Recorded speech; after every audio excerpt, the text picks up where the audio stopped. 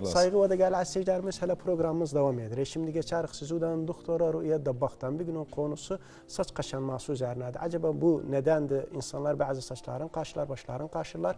Bir onun nedenlerini bilakın ve ilaçları da nedir? İzleyelim özün doktora Rüya Dabbak'tan. Ondan sonra tekrardan sizden devam etmekteyiz.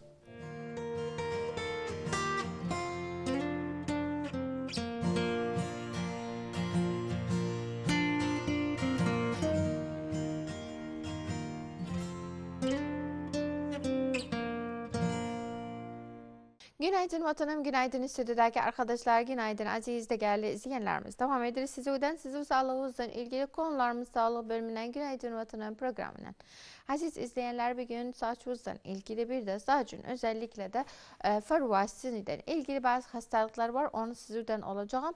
Kısa bir şekilde bunu anladığım sebeplerini olabilir. Hangi hastalıklardan beşer geçer bu bilgileri yapar özüne bir de tedavi yollarını olabilir.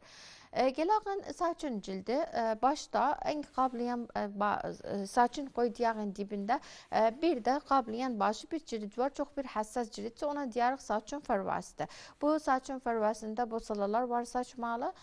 O da olabilir birkaç iltihaplardan geçsin, birkaç bir problemlerden geçsin. Bazı çoklar toplumdan ya da milletlerden hisseder bir sıcaklık var, kırmızılık var ya da gidişme var en fazla saçın farvasında.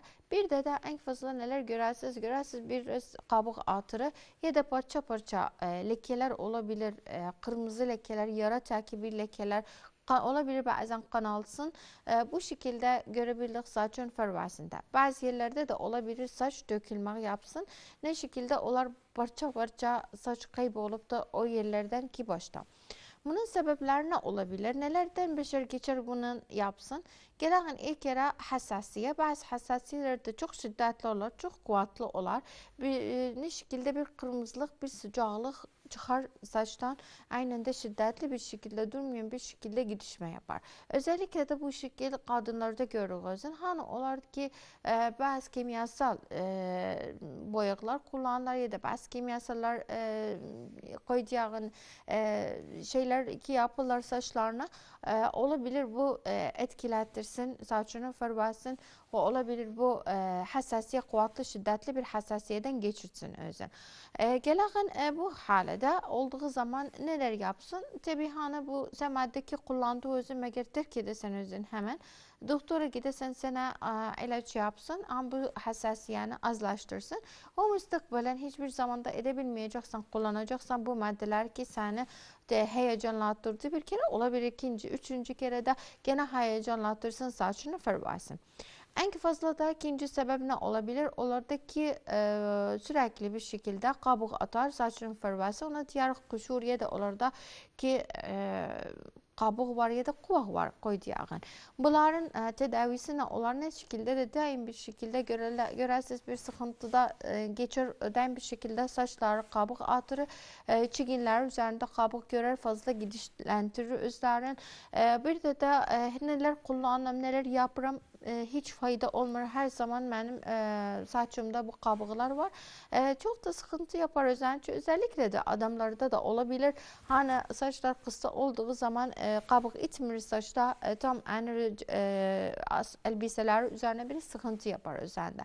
Bunun çok sebepleri var. İki sebeplerin biri olabilir virati olsun senin saçın kabiliyeti var fazla bunu etsin. Bazı streslerden ki beşer geçer olabilir bu problem olsun özden. Bazı hastalıklardan ki geçer olabilir bu da olsun özünde. Olabilir gene aynen tahassus yapsın torpaktan rütbetten ya da başka bir maddelerden, şampuanlardan ki kullanın özün saç için. Özellikle hani çok soğukta bir de sıcak fetrasına geçsek bir de bahardan harif fetrasında olabilir bu fazla olsun bu hale. Bu ne yapsın? Bazı özel şampuanlar var ki bunun heyecanlandırmağını azlaştırır. Bunu kullanabilir. Bu saçın farvasının gidişmesini azlaştırmak için ve kabuk atmağını azlaştırmak için ondan da öncelikle her zaman biz nasihat ederiz. Cirit doktoruna dönsün seni güzel bir şekilde fahsere bakar bir sorun var ise yok.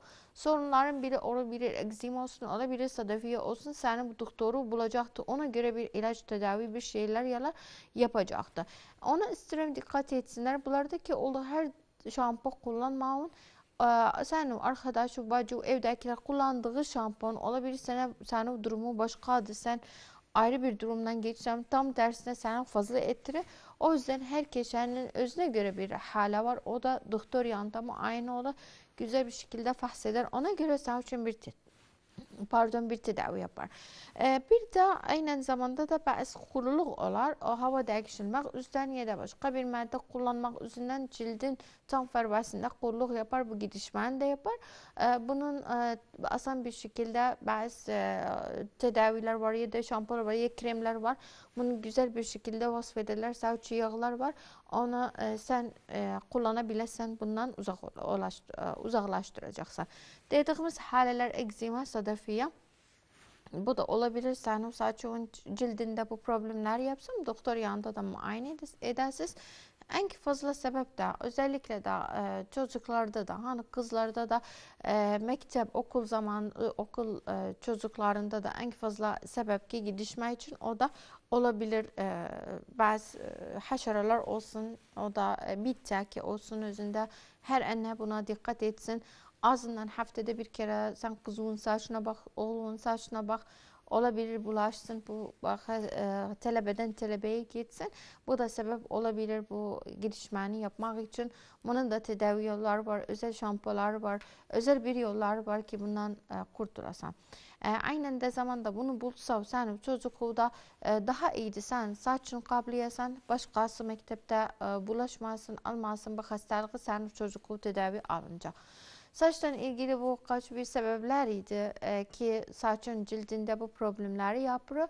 Bir de tedavi yollarını göz altına aldık. İnşallah bütün izleyenlerim beni duydular, istifade buldular bu bilgilerden. Hoşça kalın, sağlık kalın.